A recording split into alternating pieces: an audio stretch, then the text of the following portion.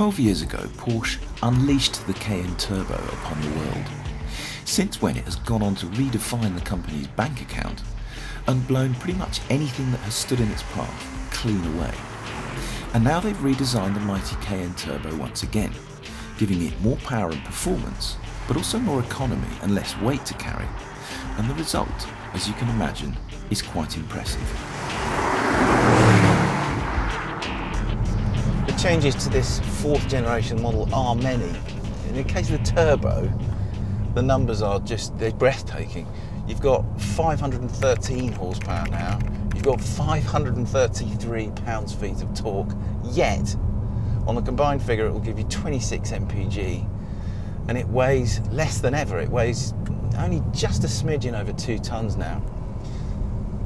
As a result, the performance is absolutely epic. This one's got the Sports Chrono package, but 0 to 62 miles an hour in 4.2 seconds, 0 to 100 miles an hour in 10.2 seconds, and flipping heck knows what outright top speed.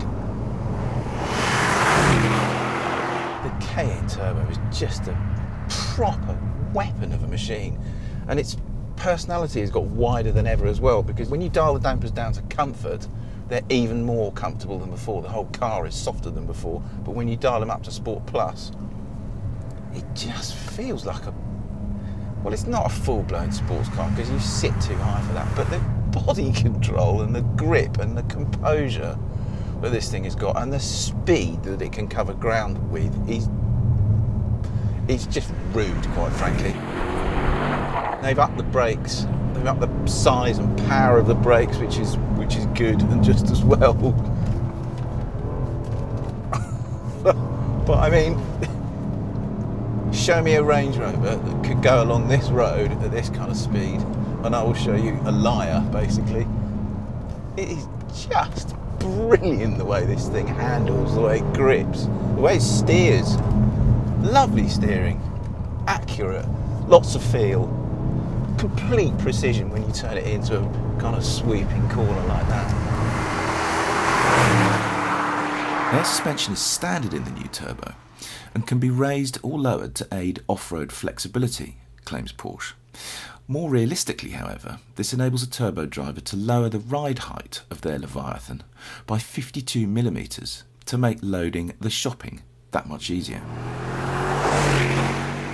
The gearbox works just brilliantly as well. It's the 8-speed ZF, and it just fires ratios at you just at the right moment, just when you want them. Oh, wow. Interestingly, the Cayenne Turbo doesn't come with Porsche's dual-clutch automatic gearbox, like its smaller Macan brother does. Instead, it makes do with a regular 8-speed auto from ZF. And that's because the 8-speeder is easier to tow with, says Porsche. The thing's been completely restyled front and rear. There's a slightly less aggressive, less deep grille at the front, which they reckon makes it look wider and more potent. New LED lights at the back, some changes to the roof line which make it look a bit more sporting, and just the whole idea being to make it look even smaller again than it actually is. And it does, it tricks your eye. You look at it and think, okay, it's big, but it's not.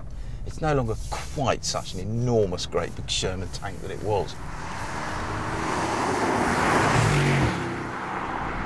It also reckons Porsche more comfortable than ever, particularly in the rear seats.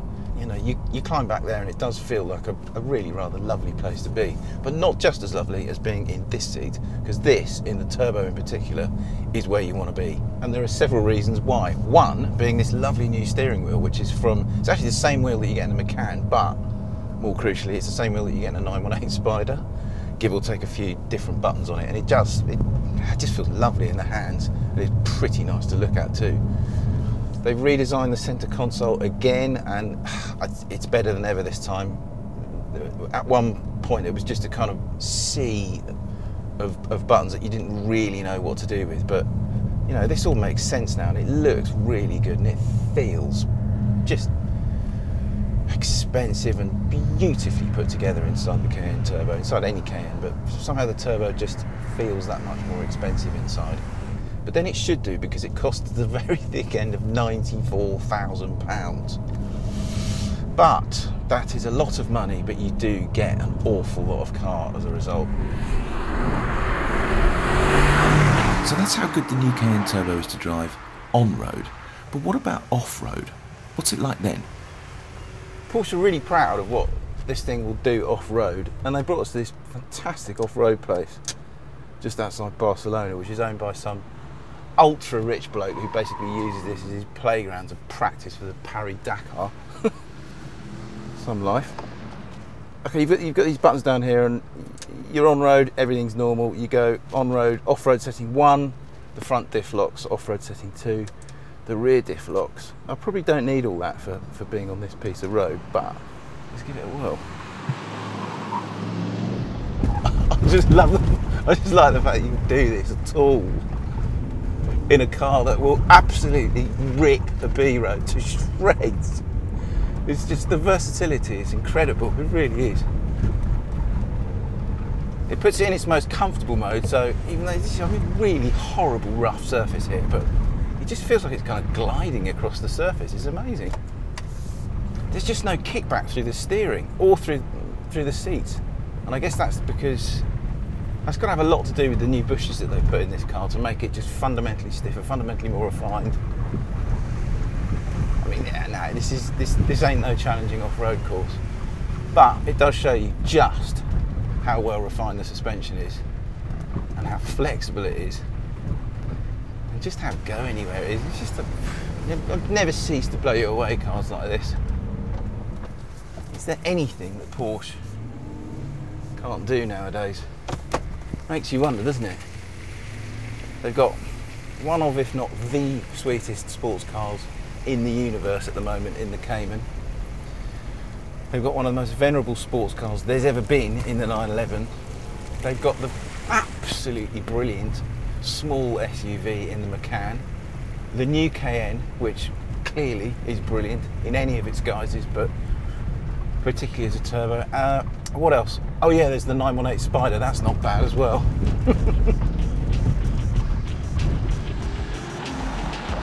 They've just taken yet another leap forwards with this car. It is easily the best SUV in this class dynamically.